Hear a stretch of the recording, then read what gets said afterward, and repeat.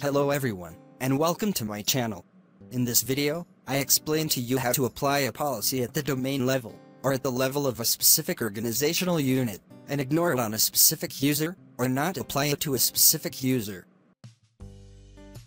That is, when you apply group policy to a group, you exclude the user from them.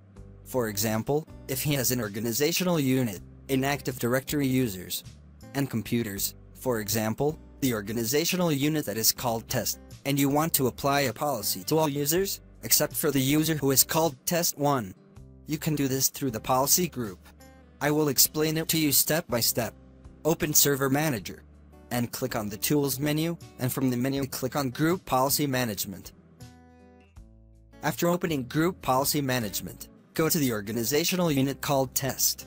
For example, I want to apply a GPO called printers to all users, except user test1. In this case, select the GPO for which you want to make an exception. Then, go to the other side of the Group Policy Management screen, and click on the Delegation tab.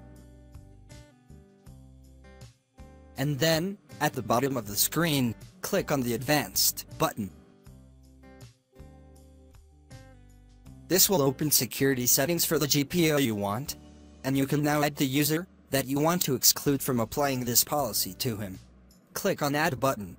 Type the name of the user you want to exclude. You can click on Check Names button to specify the exact user, and then click on the OK button.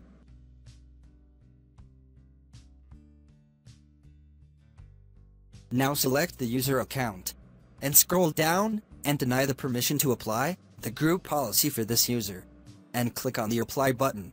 A warning window will appear. Click the Yes button, and finally, click on the OK button.